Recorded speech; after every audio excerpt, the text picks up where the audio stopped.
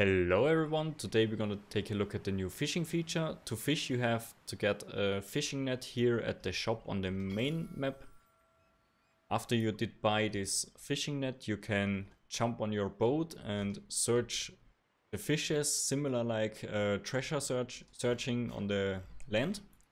You have to be in the water and you can't be near any of the islands. I'm gonna search for a fish and I will let you know if I find one.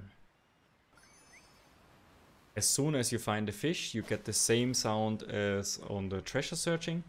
By left clicking, you can catch the fish. The fish can be a few different items. It can be a rock or some bowls or some stuff that you can sell.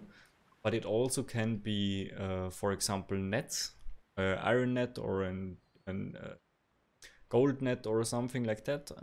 You will need those nets to upgrade your fishing net.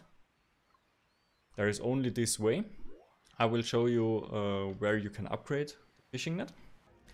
When you are in the trading hall, you can go to the back room, to the crafting station. At the crafting station, if you scroll down, you will find all the different net upgrades.